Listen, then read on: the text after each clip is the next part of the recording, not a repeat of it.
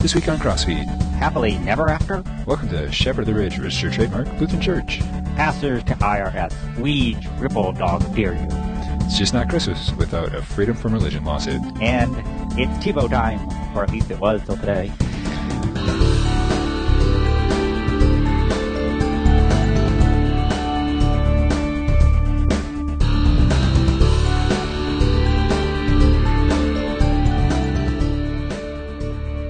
Hey everybody, on this wonderful Sunday when Kansas City beat the undefeated Green Bay Packers, welcome to this week's edition to CrossFeed News.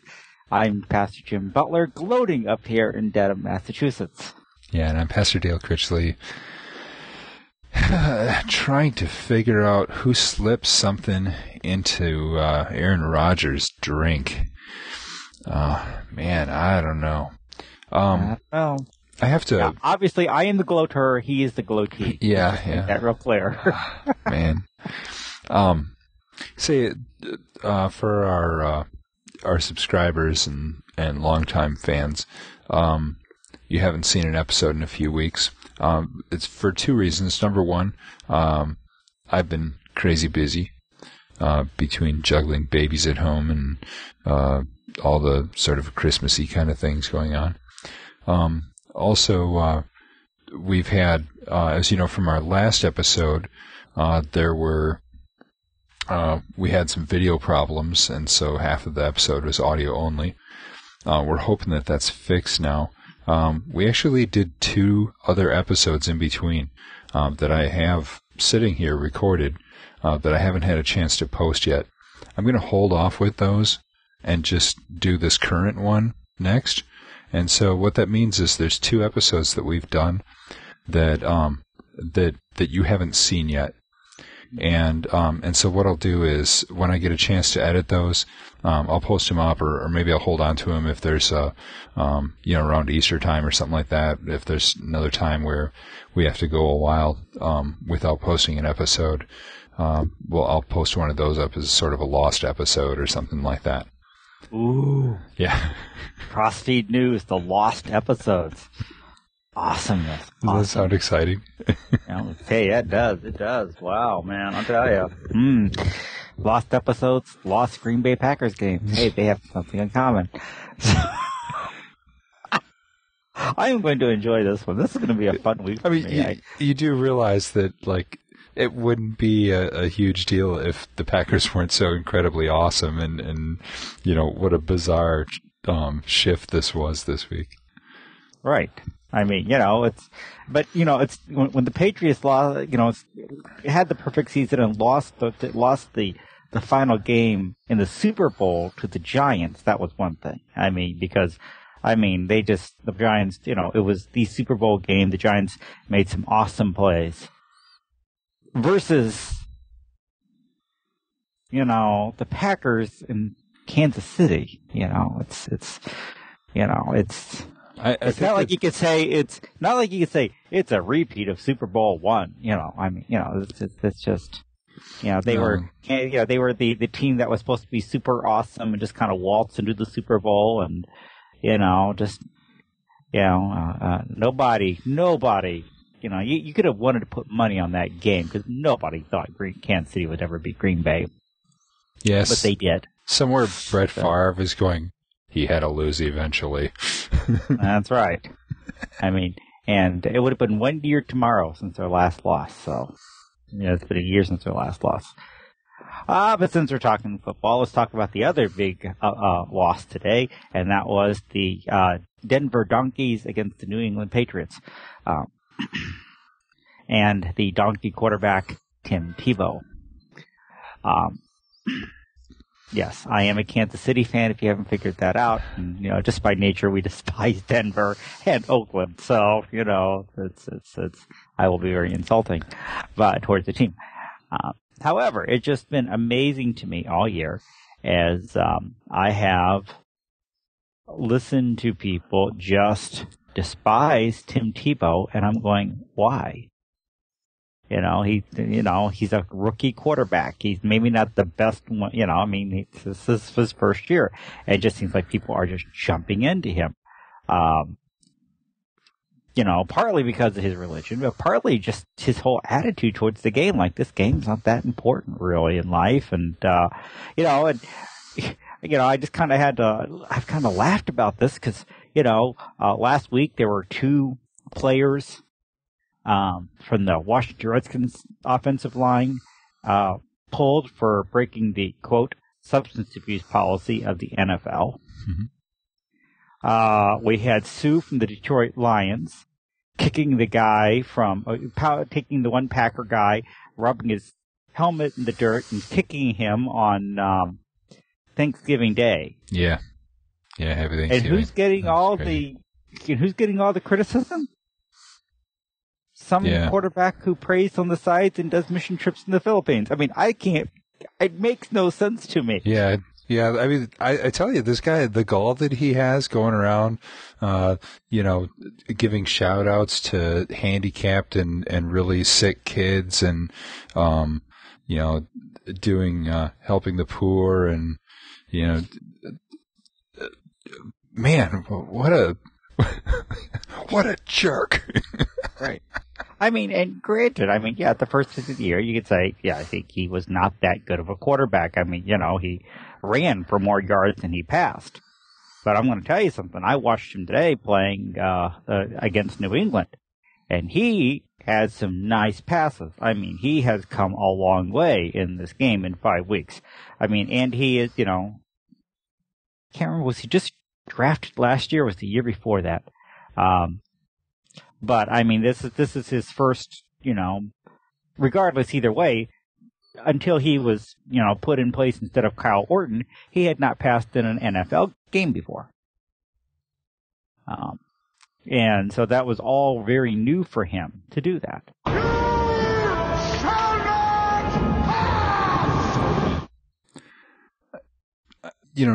I'm not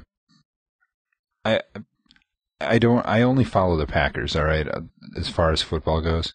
So, the first I'd heard of Tim Tebow was the Super Bowl ad last year, for Focus on the Family, that, where, he basically said, I could have been an abortion, but I wasn't, or something like that. It wasn't exactly like that. That's what it was implied. Actually, there wasn't much detail in the ad. Yeah. You had to go to their website for that, for more detail. Yeah, and it was really, that was the gist of it, but because he was a lot more subtle than that, and we covered it back then. But the irony was that a lot of people could have watched it and not actually gotten what it was about if it weren't for the fact that the press gave him so much coverage, because it was blown out of proportion way before the game.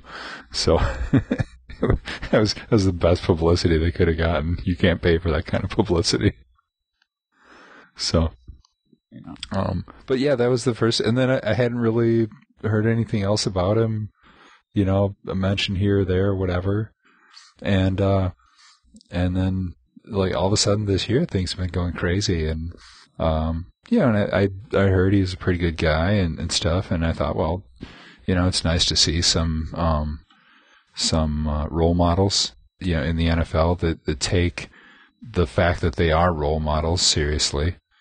I'm always nervous about people like that, just in that, there have been so many in positions like that people have looked up to as role models that have fallen.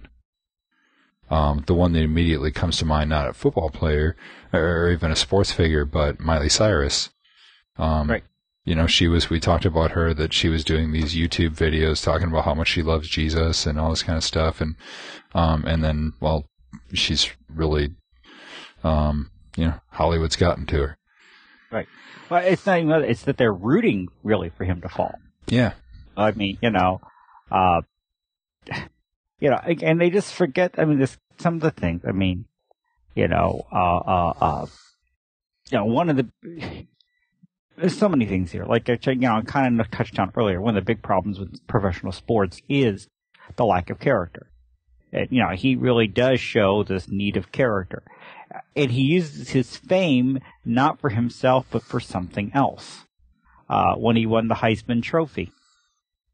He said, it's a, he decided to use that then into raising money for a, what was it, an orphanage or something like that. His parents run an orphanage. Right. And then when he was at the University of Florida, he started a powder puff football tournament and raised $340,000 for charity. Mm-hmm. That's what I liked. He attended a football awards ceremony at Disney, and the night before he meets this 20-year-old football fan who's a brain tumor victim and suffers hearing loss and tremors. And he said she had this button saying, "I love Timmy," and she had a chance to meet him, to talking, and he says, "Well, would you like to be my date tomorrow night?" I mean, so, here it is. He's bringing this trembling young woman down this red carpet, and this is becoming this huge thing. Right. Because he that's one of those things where you can say, "Hey, look at me, what a great, quarterback I am," or whatever. Look how talented I am. But instead, he's like, "Oh, let her have the spotlight." Right. Or was it last week? He had the interview and said, and they said, "Oh, what do you remember about this week?" Or at the campus. I met this leukemia victim this week. And talking to him, he really inspired me. I mean, that's kind of a nice thing,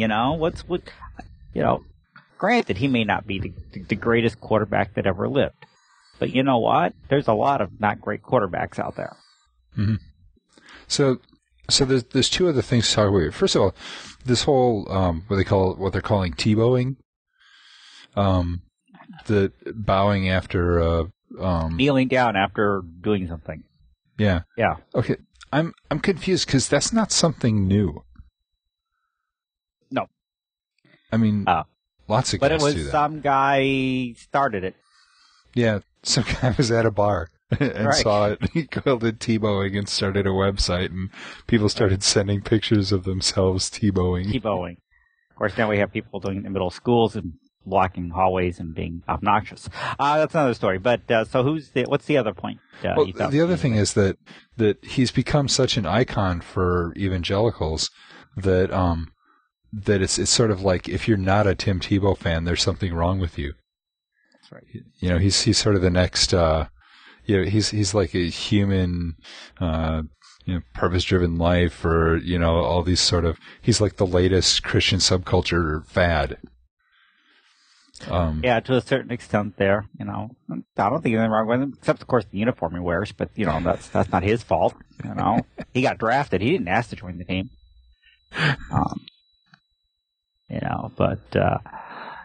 So hey, what can I tell you? Give him my opinion. Oh, my goodness gracious. Well, maybe he needs to have his Tebowing trademarked. Oh, there you go. I read this article earlier this week, and it kind of caught my attention. Yes. Because this by the way, this is an interesting week because usually Dale chooses all the stories. I chose the stories this week. So they're actually pretty good. I followed the example of the master here. So. Well, no, you didn't follow my example at all. There's not a single story about Mormons or gays.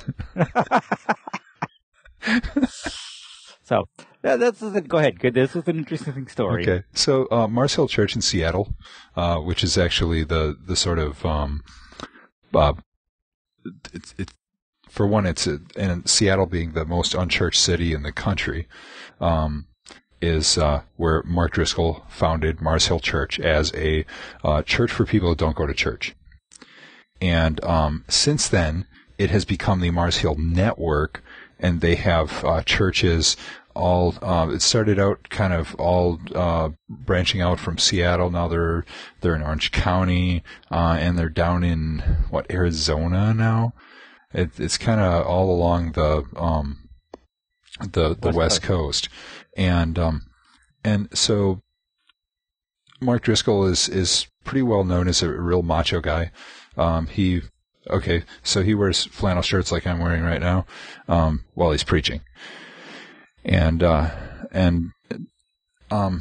I listen to his sermons. I enjoy listening to his preaching. Theologically, he's a Calvinist, but he's a very talented preacher, and seems overall a really good guy. Some people are upset about they say he's kind of bullyish, just because he really emphasizes the masculine. But there's another church called Mars Hill Church in Sacramento that was sued by Mars Hill Church in Seattle. All right. Oh, and by the way, these are not to be confused with Mars Hill Bible Church in was it Michigan? Michigan, Rob Bell. Where Rob Bell was and recently left. So, of course, the name Mars Hill comes from the book of Acts, where St. Paul famously said, I noticed that you've got this altar to an unknown God, and he essentially said, let me tell you about this unknown God. His name is Jesus. All right. And so it's not that you can really copyright Mars Hill Church, because there's lots of Mars Hill churches out there. Now, the one in Seattle and the one in Michigan are probably the two most well known, because they're both really big. But all of a sudden, well, that's exactly what happened. Is that the church up in Seattle had trademarked its name and logo in August, right? And so they sued the church in Sacramento, saying, "Calling yourself Mars Hills Church, this is our trademark." Okay, but there's more to it than that, though, because it wasn't just the name. Because there's lots of Mars Hill churches out there that they've never done anything about. All right. With this one, they didn't just copyright, or the copyright infringement, the trademark infringement wasn't just about the name. It was the fact that they were using their logo. They were using, it was like the same font, the same everything. And so, I heard about this, and my gut reaction, most people go, "Oh, that's horrible, suing another church," and who are you to claim a name that comes from the Bible and stuff like that. All right, but the problem is you've got this network of Mars Hill churches that are all connected. All right, mm-hmm. And when people see that logo, they know, oh, this is one of those churches. All right, the same way that you see Lutheran Church Missouri Synod, and that tells you certain things about that church. Okay, they're not all the same, but there are certain things that they have in common, and certain expectations you can have walking in. All right, or the Methodist Cross and Flame, or the ELCA's Rainbow World, or whatever. I mean, a lot of church bodies have a trademark. Right. And so the Mars Hill Church Network is, in a sense, it's a tiny denomination. Mm-hmm. These networks of churches, that you got your Acts 29 network, and your the Saddleback, they've got their own network, and wait, is that the same one? I don't know. And Willow Creek has a network. Willow Creek network. But I think it doesn't make sense to trademark St. Luke's Lutheran Church. No. However, if you have a well-known church, Mars Hill, Willow Creek, it makes a lot of sense to trademark that name and that logo to keep anybody else from using it. To keep somebody else from basically acting as though they're a member of your church, your network, when they're not. I mean, what's to prevent me from changing the name of St. Luke's to Willow Creek Community Church, Dedham, Massachusetts, and people driving, oh, that must be associated with Bill Hybels' church. Right. We've got the same name. Or Mars Hill Church. The first question, anybody who knows something in evangelical circles is going to go, are you guys related to the Mars Hill Church out in Seattle? Right. And, and the thing is, people might just assume that you are. Right. In fact, they would assume. In fact, somebody actually had to set me straight, because when I first started hearing about all the stuff about Rob Bell, I did not realize that those were two different churches. I never paid attention to where it was. I just knew Mars Hill Church. I heard Mars Hill Bible Church, and I went, same thing, Mars Hill. I thought the same thing. I was shocked, and so I said, no, yeah, it is. No, Driscoll's one guy, Rob Bell's something else. Yeah, in fact, the irony was, it was when I heard Driscoll attacking Rob Bell that I went, wait a minute, aren't they at the same church? And then I found out what was going on. But or the same network. Yeah. And it is. I mean, and also just for protection. I mean, that, to keep not only other churches, but just other organizations from misusing your trademark. Right. Yeah, because what happens is then, somebody that's using your name, your logo, whatever, they start behaving in a certain way, and people associate that with you, and all of a sudden your reputation is being affected by something that these people are completely unrelated to you are doing. Right. There was a guy, and I think you remember the situation. Our synod was getting ready to have its convention, and this guy bought the domain lcmsconvention.org, and he had this website, and he used the synod's logo on it and everything, and he got a cease and desist letter from the lawyers of the synod, and he was really upset. And I'm like, what? Anybody looking at that, your website, would think it was an official website.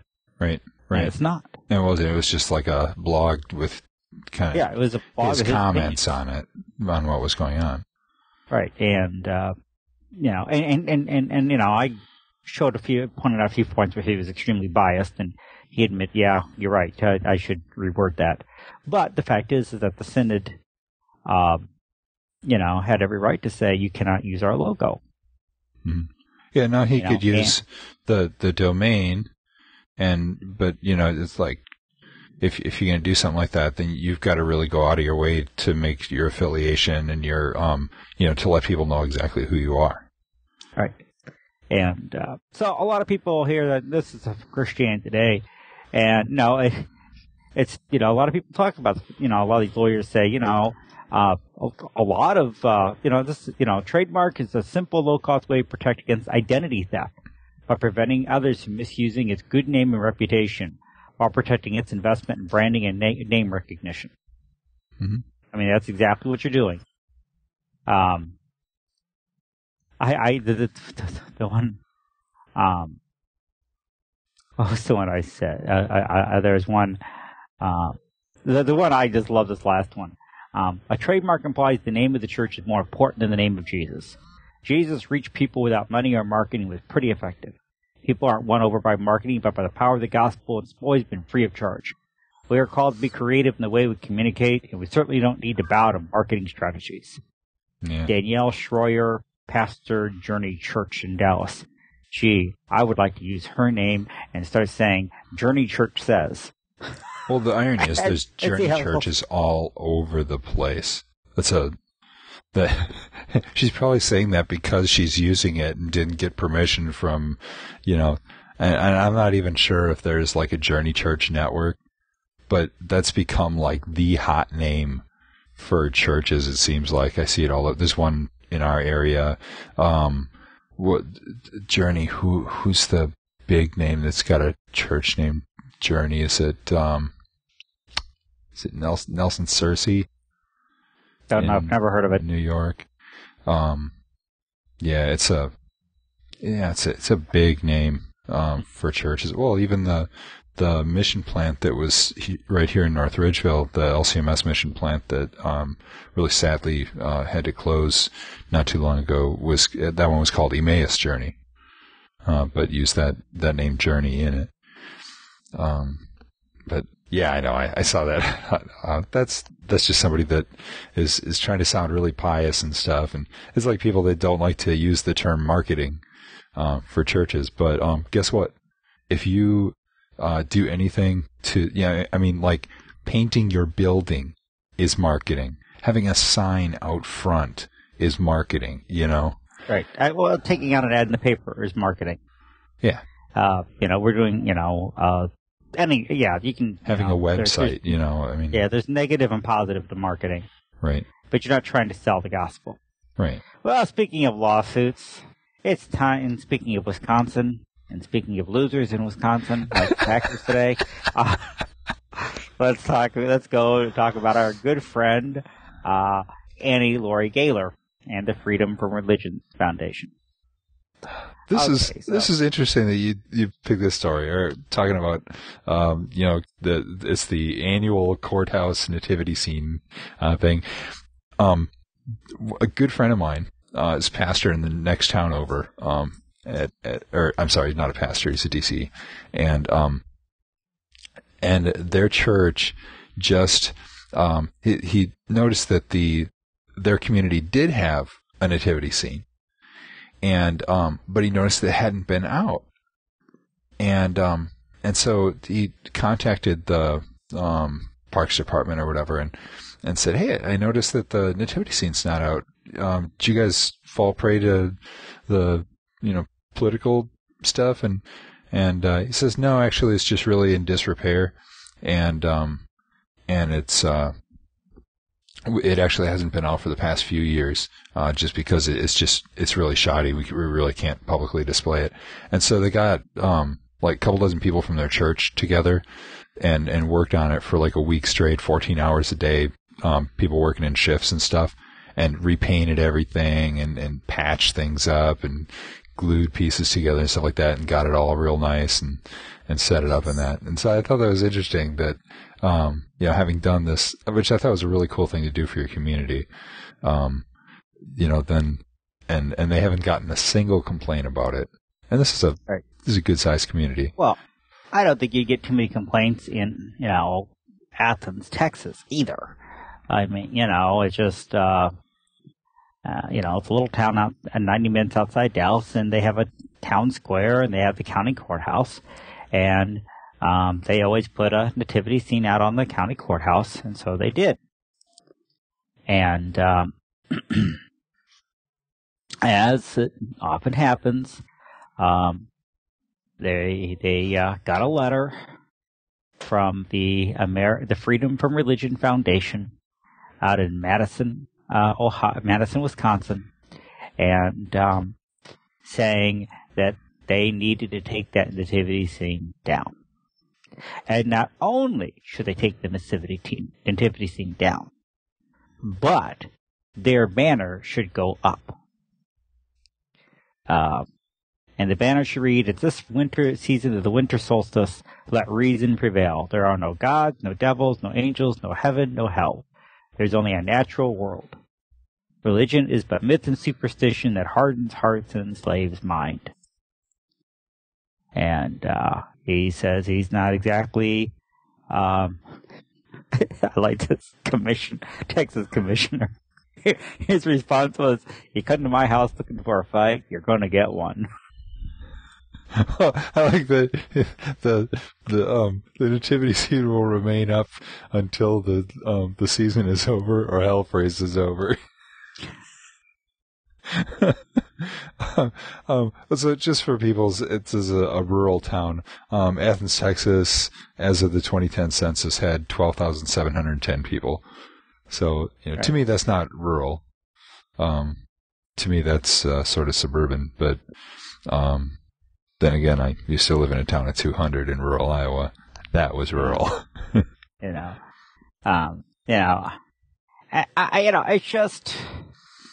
It does say that the Freedom from Religion Foundation got a letter from one of their members.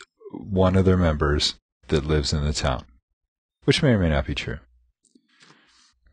We'll give them the benefit of the doubt. Okay, well, let's assume they did. Okay. I mean, because they're saying having this nativity scene on the courthouse is saying this now is endorsing Christianity. Is it really? Or is it just an acknowledgement that this is a Christian holiday, and we have a lot of Christians in this community? Mm-hmm. I mean, up here, there's a Christmas tree, and there's a menorah. which, of course, one of the things that was up here was that they were, the governor had called it a holiday tree. And so somebody raised their hand and said, so is it a holiday candelabra? Okay, well, here's the thing. I just caught this morning. We watched, I did a one-shot Bible study on using the Lutheran Arm Ministries. They did a video thing on St. Nicholas, which is really cool. If you go to lhmmen.org, I think, and find their study on St. Nicholas, it's like a half-hour video. It's really cool, even if you just sit down and watch it. But one of the things they pointed out at the beginning was that that the Supreme Court ruled that Christmas trees and Santa Claus are secular symbols. So you can have a Christmas tree. They were talking about Santa Claus and the fact that St. Nicholas is not secular, but yeah, Christmas trees are okay. The Supreme Court has ruled that. But I mean, nativity scene, you can't say that it's a secular symbol, right? At the same time, like, you're going to protest the fact that that New York has a St. Patrick's Day parade? I mean, it's about the culture of the people living there, and it's not an endorsement of the beliefs of that community, or saying that everyone in this community, that if you want to feel welcome here, that you better be a Christian, any more than a St. Patrick's Day parade means that that if you want to feel welcome here, you better be Irish. I think you know what the problem is just as well as I do. Or Irish Catholic, specifically. Right. I mean, yeah, it's. I don't know. I get tired of Annie Laurie Gaynor. She seems like she has nothing else to do other than file lawsuits and spend a bunch of money. I mean, you don't believe it. You don't believe it. We're not asking you to. Right. Just let these people acknowledge that this is a religious holiday. There is a long tradition in America and in history of, yeah. I'll go back and use the Medes and the Persians. I mean, they conquered all these groups. They had all these different kinds of religions. They would, pay for temples of all different kinds of religions and say, please pray for the government in these religions. I mean, when they can't hurt. they were neutral to all of them, really. Right. You can have this idea of being neutral and yet acknowledging that this is an important religious holiday for a lot of people, without necessarily endorsing it. Right, because atheism isn't. We don't have a state religion. It's not Christianity, and it's not atheism. Right. Or even secularism. We don't have I don't know. I don't like saying, people say we have a secular state. I don't think we have a secular state. We have a religiously neutral state. Right. That's what I'm saying. Secularism isn't the state religion either. Right. It's a religiously neutral state. And I don't know. I mean, I just don't get it. I mean, what was it? Is it Sacramento? Sacramento I was reading about this week. And they have Palisades Park out there. And they had a lottery to put up displays. And 25 of the 31 spots went to atheist organizations. They just flooded, the thing to, with requests and, kind of stuffed the ballot box a little bit. And, so theirs were drawn out because they had, 100 of them for one of everybody else's. And, to do what? Is it there and say, all this is fake? I mean, all you're doing is irritating people. You're not gaining anything for your cause. I mean, this is the whole thing. What it comes right down to it is this is innocuous, right? A nativity scene. Now, for the Christians, I don't think Christians should get all up in arms about it either, because it's certainly not the local government's responsibility to put up a nativity scene. But at the same time, I don't think that anyone who's not a Christian should get all uptight about it either. I mean, right. It's just it's a lawn ornament. Right. I mean, remember back when about, oh gosh, I lose count, getting old. But I guess it was at least 15 years ago. 93 and 94. And Springfield had this thing called Bright Nights at Forest Park, and it's this long light display that you go through. And they had this one part called Themes of the Season or something like that. And they had a menorah, and they had Stars of David, and they had this other stuff. And they didn't have a manger scene. They didn't have a krish at all. And, and somebody had this, told them, they said, we had one made, but we were told that was illegal. The menorah's okay. I guess it's the holiday candelabra is okay. The made-up holiday of Kwanzaa is okay, but this is wrong. I mean, they're like, no, you're treating everything equally here. There's, and so they apologized for their bad legal advice, and they very promptly set it up. Mm-hmm. Yeah.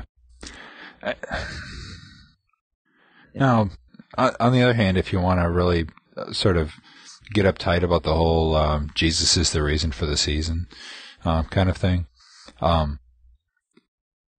actually, the winter solstice is the reason for the season. The Christians just decided to de-emphasize the winter solstice pagan celebrations by putting the by putting let's celebrate Christmas. We'll celebrate Jesus' birthday, even though he was probably born in the summertime or late spring. We're gonna celebrate his birthday at the dead of winter, just to draw attention away from the winter solstice celebrations. So we stole it from them, and so when people complain that people are trying to steal Christ out of Christmas or something like that, it's like, well, we did it to them first.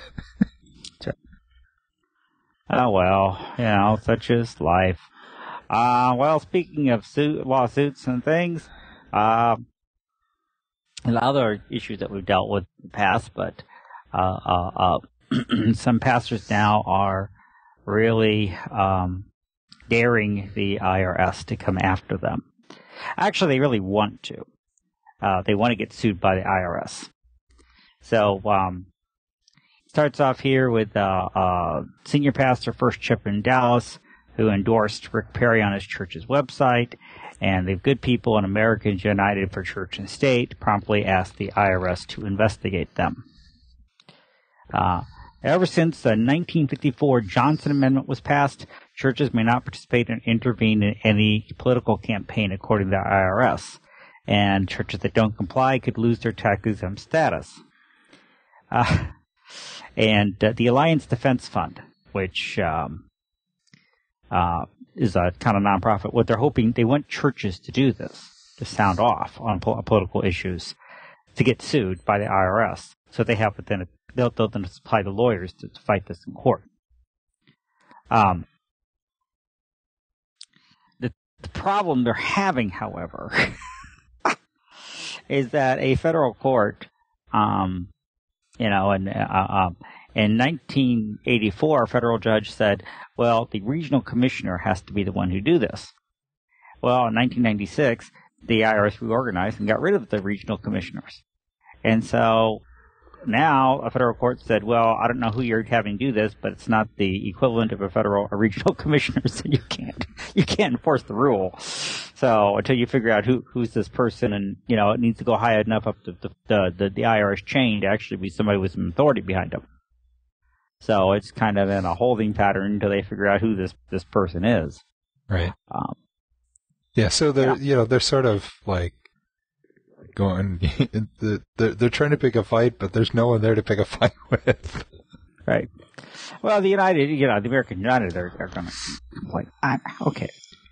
I mean, this is something, I don't know. Sometimes maybe it's just me, but I have a belief that you give people enough rope, they can hang themselves. So, you know what, Americans United, you want to be smart? Let these guys endorse. Let them just go out there and talk about how great this person would be and why this person would be so great. And there are going to be people who are looking at this and go, I think you got to be one of the stupidest people I ever seen in my life. Right. There is no way I would ever go to your church. Right. Right, exactly. Because, you know, what it comes down to is, okay, for one, Christians don't go to churches where the pastor is endorsing a candidate from the pulpit because he's supposed to be talking about Jesus. Okay? Right. Not Rick Perry or anybody else for that matter. And they're supposed to have the Sunday. They have the Sunday where encourages pastors to preach on the moral qualifications of candidates. Well, you know what?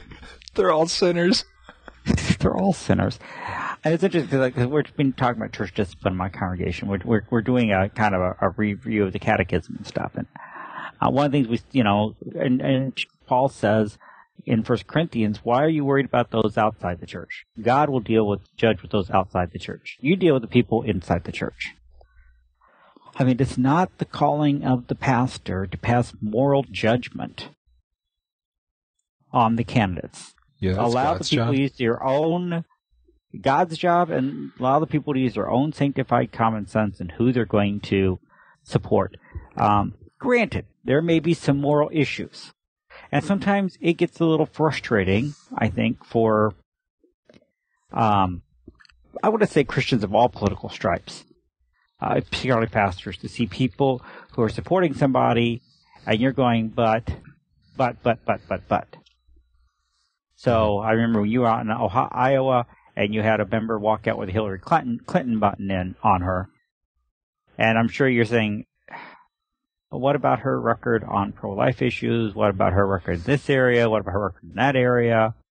But she's sitting back going, but there's other areas that, I think she's the right person for this job, even though she's not where I'm at in every place.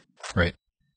Yeah, and even I used to be a hardcore Republican, and I'm more of a moderate now, because I realized that not all these, sometimes you need certain changes to happen before other changes can happen.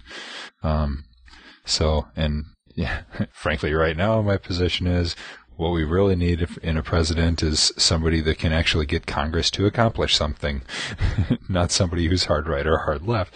But it's just my personal opinion, and I'm not even a political science major, nor do I play one on a webcast. But, oh man, don't get me. You have to be pretty bad as a president to have a supermajority in both houses of Congress, and you still can't really pass anything. You have passed things that they came out probably being the wrong thing, but that's another issue altogether. But but I would, I can't. The other day, we had our pastors' conference, and one of the pastors, our circuit conference, and one of the pastors walks in wearing this huge, humongo Palin button. And, didn't she drop out? I don't know. But anyway, okay. And it gets highly annoying. It really does. Okay. And, I'm sitting there going, okay, you're in Massachusetts. There are a lot of people who are going to see you wear that button and go, what kind of hayseed are you? I would never come to your church. Mm-hmm. It would just be, conversely, I went into a chaplain's office on a college campus out here. It was a school that had a religious background. And he had a poster of Cesar Chavez in his office. He had a thing going across saying "Nuclear Freeze Now," which this was in the 90s, and that was so passé already. I can't remember what the other thing he had hanging up there was. And I'm looking at this and I go, man, if I was a student here, I would wonder, are you interested in helping me? Mm-hmm. Because where you are politically and where I am politically and where I was in college politically are two different places.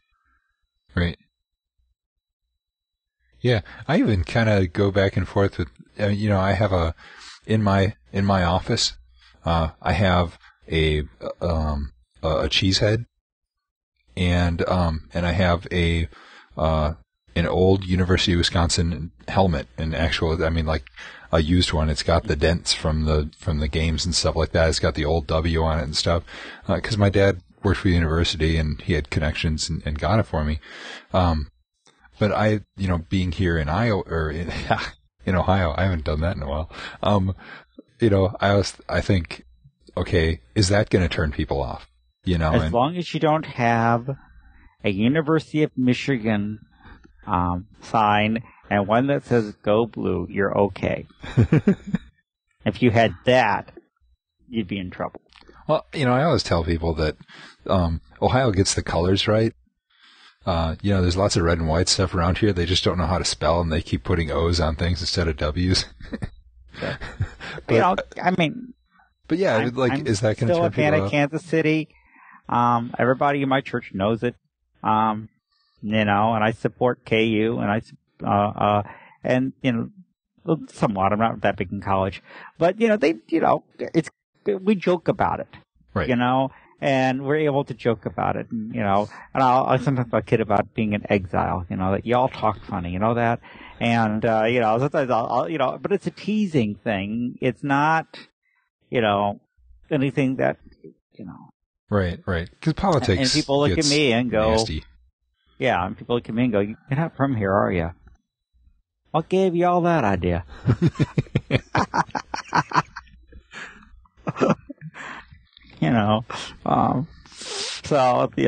So it's kind of fun. Well, interesting thing to end this with was a thing that came out this week, and that was the number of married people. And according to the Pew Research Center, working on census data, just 51% of all adults 18 and over are married, which is down from 57% who were married in 2000. And that was down from higher.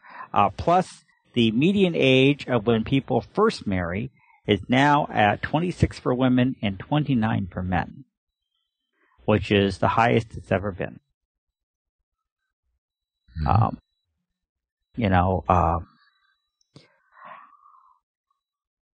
Okay, I think though, there may but there's a lot that as I read this, and then of course they had the earlier one I think we covered, is marriage obsolete. Of course, that survey was done of a lot of college students and things where it was a very different a very different grouping, I think, than the normal group out there. But also, and I don't know if this article mentions it or not, and that is that 60% of the people who are not married want to be married someday. Matter of fact, one woman even said, "I don't know anyone who doesn't want to get married someday." But I think there's things that are different. I think there is a longer lifespan. Mm-hmm. It was one thing when you were not expected to live to be 65 to get married in your early 20s. Well, that made sense. I mean, because who knows how long your lifespan was shorter. Now that you can be expected to live to 85. Some people are saying, I get married at 30 and still be married 50 years. Right. And those lifespans continue to extend. I mean, with some of the new medical technology that's like already out there but not available to the public yet. I mean, they're talking that like my kids could easily live to 100 and things like that. I mean, that remains to be seen, and I won't see it, but, I mean, I hope for their case they do, but I mean, it does, it changes the game. You don't know. And the second thing that I think that they do mention is causing it, and this happened in the 30s as well. Not sure how we're going to do this, folks, but we've got to have a little problem. I said, one part to talk about the problem with marriage is during the Depression, there was a lowering of marriage rate because of the economy. And now, okay, see, I'm 22 years old. I come out of school. I've got all this debt. Can I really get married? So a lot of students wind up going back home till they, can get a job and start paying some of the debt down. Mm-hmm. And they got too much debt to really talk about getting married. I knew a young couple, and they got married, and they both had a lot of college debt, and they're starting off with, they were like $80,000 in debt between the two of them. Mm-hmm. And I know others who talk about how much student loans they both owe, and it's scary to get married when you start that far back in the hole. Right. And especially if you took some of the awesome courses. There's a article up here in the Boston Globe about some of the awesome courses at some of the schools up here. Things like the art of the burlesque. Nice. And surfing culture in America. I'm like, you and my kid, I'm paying big bucks, and you're taking, surfing culture in America. I ain't paying any more money. Gee, I thought that I took the most sort of out there class that I took in college, besides all of the classes for my theater major, was I took a kendo, Japanese sword fighting. I needed a history credit, and it counted for history because we also studied Japanese feudalism as part of the class. So I could take kendo, but not fencing, because fencing was purely physical. But anyway, and that wasn't, but that's different. It says that in the 1960s, 72% of all adults were married. The median age for brides was barely 20, and grooms a couple of years or older. Which, but one of the differences then is that a lot of people only had a high school degree. Very few people went to college. It's one of the weird things is today is that almost everybody's expected to go to college. Mm-hmm. And so that right there, you delay getting married for 4 years. Right. Yeah, because, I do not recommend, if you're in college, wait until you graduate to get married. It's just, it's just not a good idea to get married before that. So, whereas if you're not going to college, you graduate from high school, get a job, and, get married. A lot of people, it's getting to the point where a bachelor's degree is not enough. You almost have to, some people, say, I really need a master's. But then they, don't get me started that I think higher education overall is a ripoff. But, because I'm pretty sure it is. Don't get me started on seminary education. That's a whole episode right there. That's right. Well,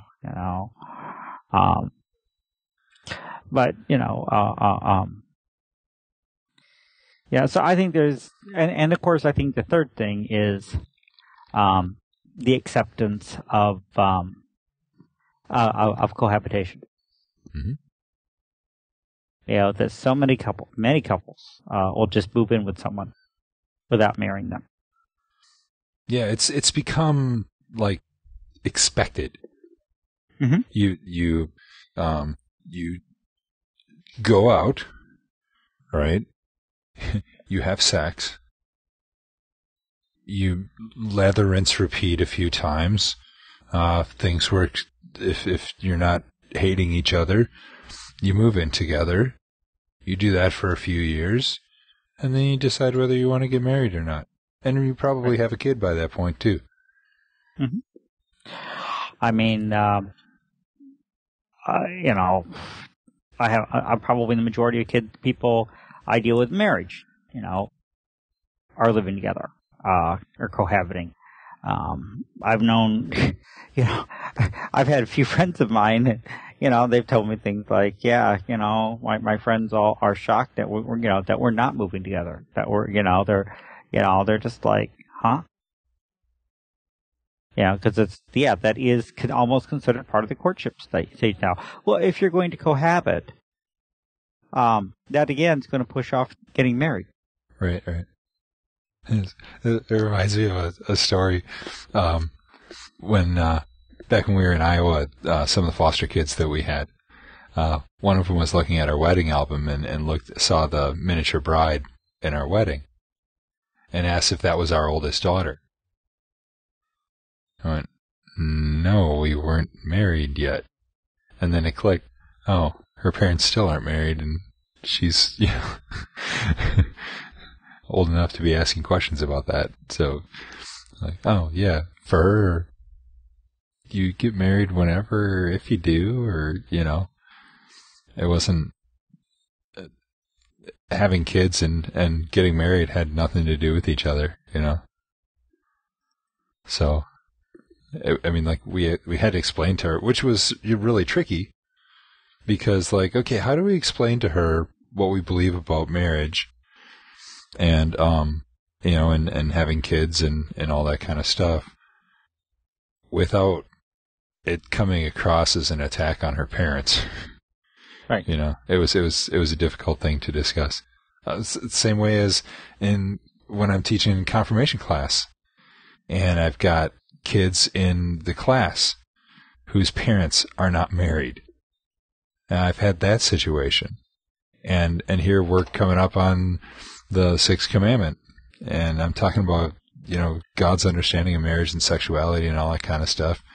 And here I'm telling these kids what's right and what's not, and I know that kid is sitting there thinking about their parents.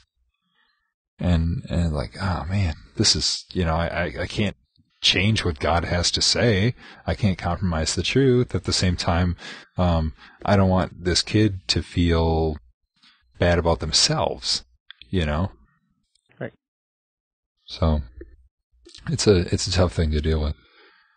But marriage is just, it's not,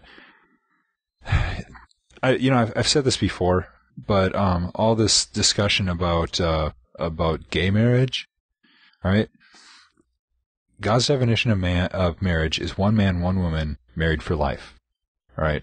We threw out the married for life part a long time ago. Right?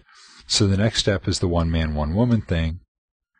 And the last thing, which we're, in the process of throwing that out, right? So the next thing is married. And we're in the process of throwing it out. It's sort of ironic that you've got people fighting to be able to be married when everybody else is saying, why bother? Well, the next thing the next thing to be thrown out is just one. Right. And that's coming up too. Right. It's already happening. Already we, that's, I'm convinced if we do not deal with the issue of homosexual marriage in our country, if that does become legal across the country, I'm fully convinced that within 10 years, polygamous marriage will be legal. Right. Because it will be the same argumentation. Yep. So, I may be wrong, but I am. Man, we still ended up talking about gay marriage. You did. You brought it up. I didn't go anywhere near it. I'm sorry. Hey. Mea culpa. Mea maxima culpa. That's just Dale. He's just got that issue on his brain. That's his right-wing, hardcore conservatism coming through. Well, folks, regardless of who you support in terms of politics or in terms of football teams, though if you support Kansas City, so much the better, we do want to wish you all actually in the playoffs. Oh, well, Packers already won their division. They were just, this game didn't mean a whole lot except for home field advantage, possibly. I'm sorry, go ahead. But you lost. That's what it comes down to. It just as much as I remember one time when it shows other teams there's some glaring weaknesses there and how to exploit them. Because believe me, that tape of this game will be watched by other teams heading into playoffs. But be all that as it may, we do wish you all a very blessed Christmas holiday. We're not going to be here for either Christmas. I don't know if we're going to try New Year's Day even. No. I don't know what day you're getting back from the Promised Land up there in Wisconsin. No, I'm not going to be ready to record at that point.